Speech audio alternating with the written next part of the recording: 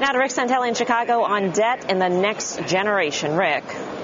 Yeah, I'll tell you, boy, that's a big topic coming from the father of three. Hey, a couple of months ago, I did a spot on the Santelli Exchange talking directly to young people.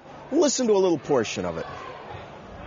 As a voting bloc, all of you people out there about 27 or younger, I just want you to understand the lay of the land.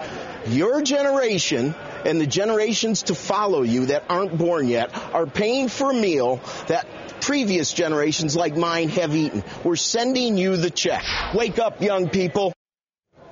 Well, that was a couple of months ago, and even though I wasn't going to mention it, just a couple of weeks ago, the president took my line about giving the bill, but he didn't do it the same way. But anyway, welcome Charles Kirk. And why do I have Charles Kirk here today? Because a couple of months ago, you happened to catch that spot, and did it affect you in any way? Well, absolutely. I saw it. I was inspired. I decided to take action. I got this group, Turning Point USA, and all my fellow friends here. We decided to take action and speak for our generation. Now, you didn't start Turning Point, though, in May. It had been going, but it gave you a little bit of horsepower, and I guess I want to know why. What do you see going on that you related to in what I said, and why do you disagree with the powers that be that are talking directly to you? Hey, they're trying to forgive your student loans. Well, it's just what you talked about in the previous segment. We're getting pounded with unbelievable amount of debt that we're going to have to pay off. Miguel's going to have to pay it. Connor's going to have to pay it. But the politicians of today, they're not talking about future generations. They're talking about instant gratification. That's the biggest problem going on in this country right now. We're going to have to pay for Washington's bad mistakes.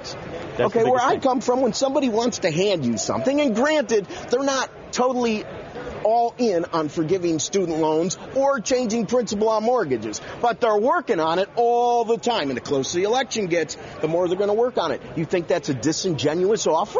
Well, I mean, I believe in merit. I believe in hard work. I work very hard for what I do, and I believe America was built on those principles. Miguel works very hard. We work for our living. We work for our family. We work for our college. I'm going to work myself through college. I'm going to take minimal loans. I'm going to make sure that I graduate debt-free.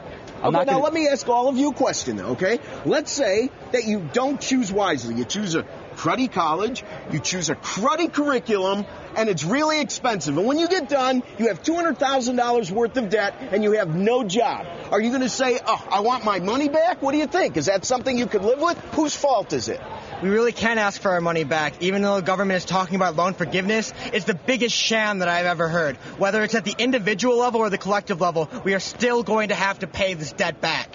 Your thoughts? You know what? You've got to be responsible for your own debts because somebody's going to have to pay it back in the long run. Nothing is free.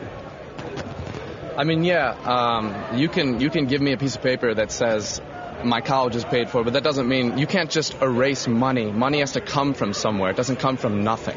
You know, Hillary Clinton once said, you know, it's all about a village. And even though I can understand that community is important, what do people here think? Do you want to work from a collective perspective, or do you think when you get up every day you want to be the best person you could be and that the country's better off for that? Do you agree or disagree with that? Well, I don't agree with Hillary Clinton's claims. I think that this country is about individualism and us being able to go out and to pursue happiness on our own as we see it. But no guarantees you'll catch it. I've used that line. Absolutely. Listen, Charlie, I've done a lot of talking, but I would urge young people to go to what websites? TurningPointUSA.net. We're doing some very exciting things all across the country, 13 active college chapters. We're going to be a big force in this election. There's always two sides to every story, and this is a side that I haven't been really very aware of, but it seems to be growing. Back to you. Thanks for bringing us that story, Rick Santelli.